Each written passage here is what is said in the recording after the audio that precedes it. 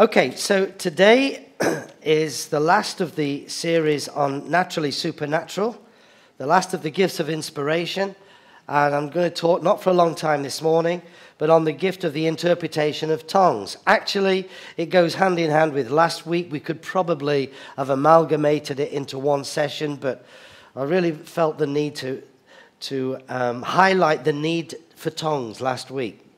The use of tongues is absolutely vital for every Christian. And if you weren't here last week, then go online and listen to the message or ask for a copy and catch up to date with where we're at.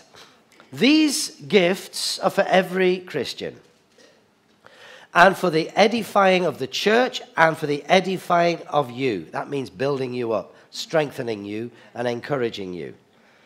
So this is the last gift in the gifts of the Holy Spirit, the gift of the interpretation of tongues. What does that actually mean? I'm going to go through this rather quickly, but I believe that it's really important for us to understand. It speaks for itself. When somebody speaks in tongues, you don't know what they're saying. The gift of the interpretation of tongues explains that what has been said. That's basically what it means. In fact, the Greek word hermeneia literally means to explain the meaning of words in a different language. So, God wants to communicate to us in a whole number of ways. The very best way that God speaks to us is when we're by ourselves reading the Word of God and God speaks His Word to us. You can prove God for yourself. For me, that is the number one way. There's something so special and sweet about walking with the Holy Spirit and having the voice of the Holy Spirit minister to you. Nobody can take that away from you. It's living, it's with you, it's powerful. That rhema word, the spoken living word, comes alive in you, and all kinds of things begin to happen. Yvonne had a word a couple of days ago. The builder and I went to see Kingdom Bank, our mortgage bank, and we've got an advance agreed on our mortgage, and with some conditions to it. And so we went to talk to them about the conditions and one thing and another. And just so that Paul, the builder, had some confidence that this money will be released when it is released and all that kind of a thing. And one of the big hiccups all along has been the fact that we wanted to appoint the heating and ventilation system in the building, which is going to cost $100,000 or near enough. We're still in negotiation to try and get it down. But £100,000. That is going to be an efficient system that we can extend for the next phase as well. And the thing is this, because it's an outside company, when you place an order, you have to pay the bill. So Paul is a real righteous man and man of integrity, and he said, I don't want to place the order until we know we can pay for it, which is absolutely the right thing, about counting the cost. This is where faith and presumption come together very closely, actually. So we were working all of this through, talking about it, and Yvonne said, I've got a word, and from, I forget where it was from now, 2 Chronicles, about Nebuchadnezzar, I think it was. But the whole context was, go forward. Go forward. So I used that word. I said, Paul, let's just go forward. He said, you know what, Phil, let's do that. So we were with the bank manager and in Nottingham, and we were sitting down, and Paul, he said, you know what, I'm going to place the order. We're going to do it. We're going to go forward. We're going to believe God. This is the builder talking faith, But he did that based on a word. Based on a rhema word. The best way God can speak to you is by yourself. But there are other ways that God speaks. And God can challenge you through a prophecy or tongues, and the interpretation of tongues is another way. It's not the only way. Actually, I believe that when prophecy is given, generally speaking, it's not direction, it's for confirmation. And it's for edification and to confirm what God has already said to you. The best way is for you to find God for yourself. You don't need to go to a prophet to hear God. God wants to speak to you, right? So, there are other ways in which God will speak, and this is one of them. Now, the gift of the interpretation of tongues is a lesser gift in the sense that it needs the others to work. It needs the gift of tongues to work for this to come into operation. It actually takes more faith to operate prophecy, and it takes more faith to operate the interpretation of tongues than it does to give a message in tongues. It doesn't matter which way around it is. They all need faith to operate, and we need to be men and women of faith anyway, don't we? Yeah. Okay, so let's get into this then. Misinterpretations. Can you pass me that water, love? The other one, that's it. Thanks. The gift of interpretation is not a translation. It is interpretation. Now, the gift of interpretation is not the gift of translation in the sense that you are literally translating word for word what has been spoken in tongues. When you translate, you are conveying word for word the meaning of one language to another. And an interpretation is the basic meaning of something. Actually, it's interesting, when a prophecy comes, God could be speaking. A number of people that have come to me and said, I had that, I had that in the meeting. Let's say I get up and prophesy, or somebody prophesies, and I've had a number of people who said, I had that very thing. It came to me earlier. Right? Actually, what that does is it shows that you're hearing God. If you'd have got up first, you'd have given it first, actually. But there you go. But I guarantee this, if you'd have prophesied, it would not have been exactly the same as the other person that did it. There's a different take on it. And so interpretation is that vein. It's the way that it communicates. Interestingly, I'm really pleased about this because every gift is different. You are a different gift to the person sitting next to you. And the way God wants to speak to you and through you is different to the way the person wants to speak to and through the person sitting next to you. So interpretation is to give the basic understanding and the basic meaning. So it may not be absolutely word for word a translation. Now, actually,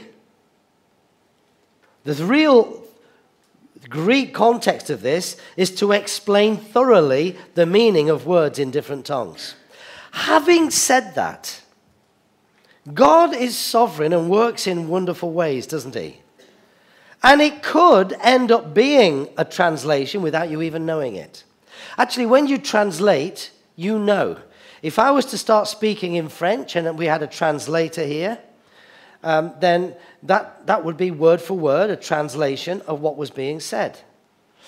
I remember being in a meeting a few years ago, and a message in tongues was given in this meeting, and I gave the interpretation.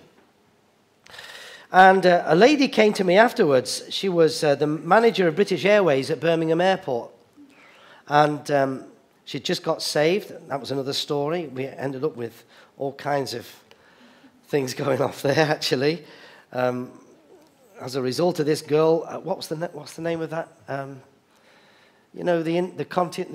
international police. Interpol. Aye, that's right. Well, this lady's boyfriend was a Muslim, and we went to visit her one day, and when he got to hear that she'd given her life to Jesus, and we went to visit her, and he'd beat her up, and she had black eye, blood everywhere. Now we're talking about the manager of British Airways at Birmingham Airport, and when we knocked on the door, never been to her place before, she was so worried. She said, "Go away, quick! You must go away. He might come back."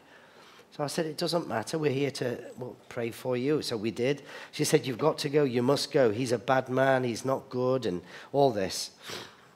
And anyway, what I didn't realize was she had stood up against him. This guy was a smuggler, smuggling paintings into the country, using her, and she wanted to stop doing all of that and went to the police and so on. Well, the police contacted me to say, in Leamington, to say, we need you to come in and speak to us. I went in, they said, well, there's a contract out on your head. Interpol are checking all of this. So it was kind of interesting. Now, this girl was a very intelligent girl. And she knew different languages. she spoke French, and also she spoke one of the African languages. Well, coming back to this meeting, she'd not long been saved, and then this message in tongues was given. I interpreted it. She came to me after the meeting, and she said, I didn't know you spoke Swahili. No. I said, well, I don't. She said, yes, you do. I said, no, I don't.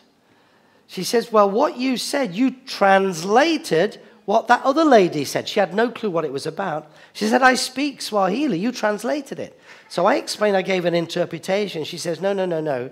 You translated word for word what that lady had said. Now, the point of all of that was, I said to her then, well, who do you think God was speaking to in this meeting? It was to you. So God can use it as a translation, but it is not. It's an interpretation. And God can sovereignly mix it all around like that in an amazing way. You know, Jesus spoke in parables and to certain situations, and he transposed terms from the natural into the spiritual, and giving an interpretation to their meaning and not necessarily a literal translation.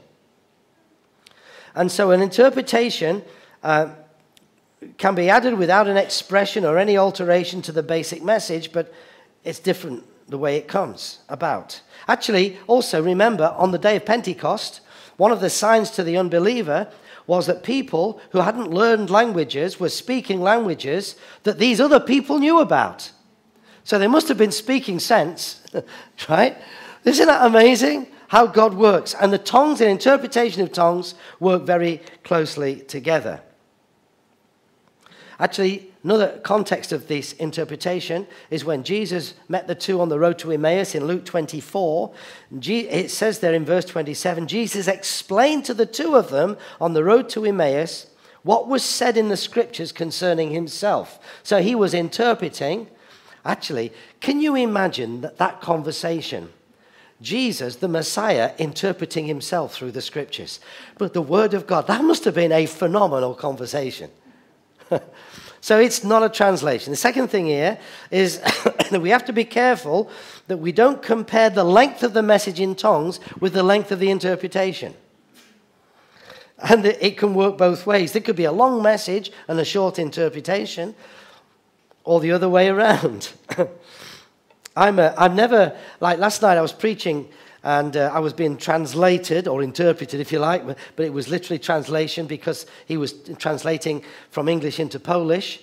And I remember at one point I said something quite short, and he said an awful lot. So I stopped and I said, I hope you're saying what I'm saying. Now, you haven't decided that you don't like what I'm saying, so you're preaching a different message, you know. But he said, oh, what I needed to do, I couldn't translate word for word what you were saying because it has a different meaning in Polish. So I had to interpret what you said and explain it to make sense. So I understood that. Did you know that there are some 6,760 known languages to men? Now these are old statistics. There may be more now, I don't know. 2,296 of them which are still used today. Quite apart from that, did you know there are 4,000 different dialects in India alone? 4,000. There are 4,000 people groups in India. Isn't that amazing? And the Holy Spirit can use any known language, or what about those that we don't know about? All the hundreds of unknown languages. You know, when we get to heaven, it's going to be interesting what kind of language we're going to speak. I'm sure it's going to be English, not Polish. Right, Matt? I don't know. It's going to be a heavenly language, isn't it? Whatever. Right? And then again, some of the languages, like Chinese, is very complex. Yeah. And some of the languages are stunted and short and so on. So we don't necessarily need to compare one with the other. Actually, let me say this about tongues. You know, when you speak in tongues, the more you use it, the more your vocabulary will grow. Yeah. That's true. In fact, not only will that happen, but God can give you a new language, a completely different language. So what I want to encourage you is keep it well oiled. Yeah. The more you speak, the more God's going to give back to you in an amazing way. And it's not the gift of interpretation, it's the gift of the interpretation of tongues. We've emphasized all along the supernatural character of all of the gifts of the Spirit, and this is no exception. And by abbreviating the title to the gift of interpretation, actually, if we're not careful, belittles the supernatural content of what this is really all about. It's the supernatural, it's not the gift of an ability to explain things naturally. It's a supernatural interpretation. Phenomenal. Also, I'm just going to bring this out. Excuse me. There's not merely one interpreter per local church. Because in 1 Corinthians 14, verse 27, it says, someone must interpret. In the authorized version, it says, let one interpret. That doesn't mean to say that there should be one interpreter in each local church. Actually, it means let someone do it. Okay? So when let one interpret, it means that someone must interpret it. Otherwise, we are not edified and built up. I haven't time to go into all of this right now, but the context is to bring order in a public meeting so that there aren't things that take place chaotically, the things to be done decently and in order. If there are messages in tongues that come out in a public meeting, let it be by 2 or 3 at the most. And wisdom says that if it's any more than that, we just hold back. Because I believe, to any public gathering, there's a specific purpose that God wants to say and direct at that one particular time. I'm going to pass on quickly. Well, the other thing is that we try to encourage the use of the message of tongues, not in a public meeting like this so much, although it can happen, and especially in larger meetings, it becomes more difficult. For me, the best place to use this is in the smaller groups and in the life groups. Not exclusively, it doesn't have to be, but it is in a larger meeting, it's a lot more easily dealt with because of very practical things like PA and can you be heard and all that kind of a thing. So what about its manifestation? What is the real reason for the interpretation of tongues? The reason for tongues, like I said last week, is both private and public. The majority of time for tongues, it's all to do with private, not public, generally speaking.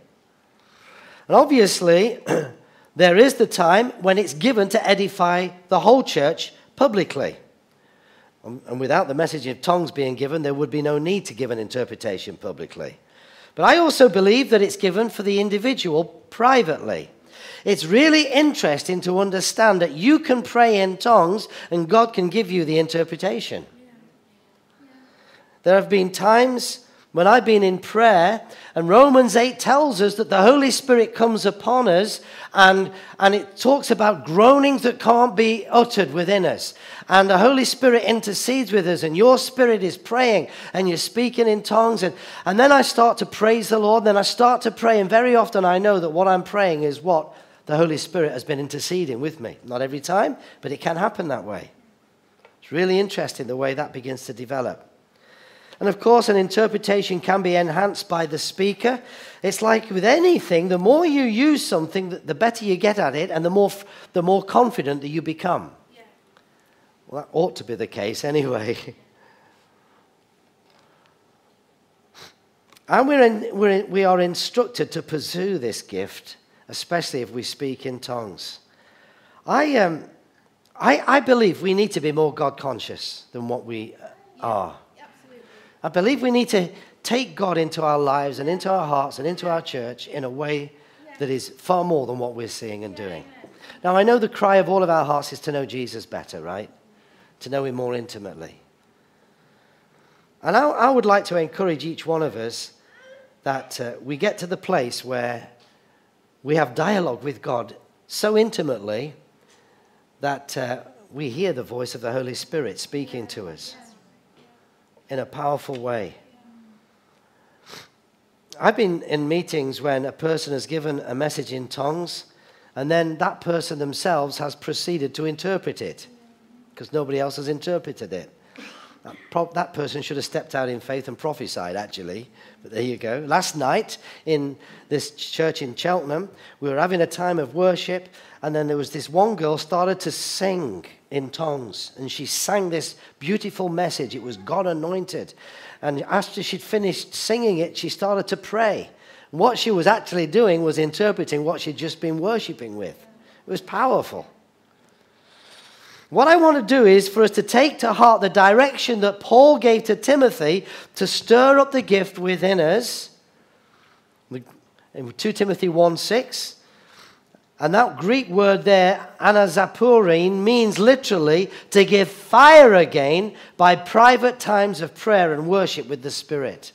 The more you pray, the more you stir yourself up, the more God's going to speak to you and will speak through you. Now, with all of these gifts of the Holy Spirit, the point of it is not to bring definitions so that we tie them all in a box. You ought to know by now that very often they work together.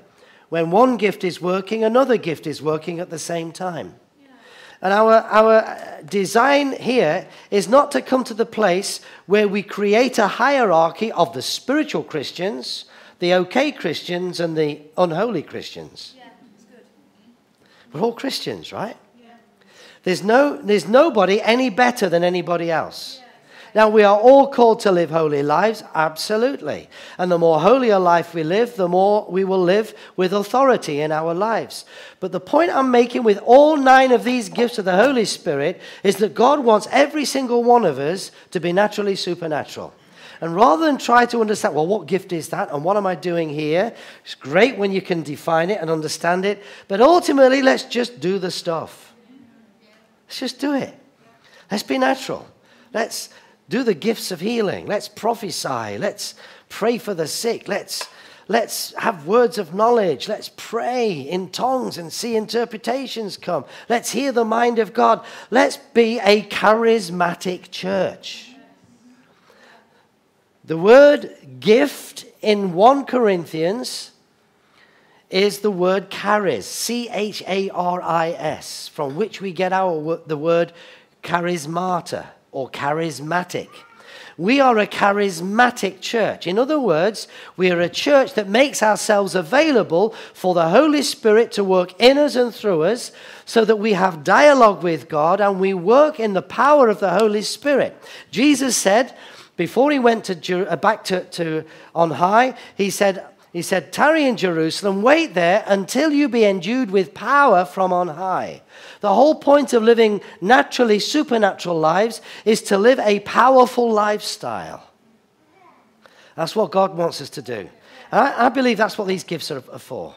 And they're not, do you know what? Most of these gifts, they're not for Sunday morning here. They can be, and fantastic when that happens.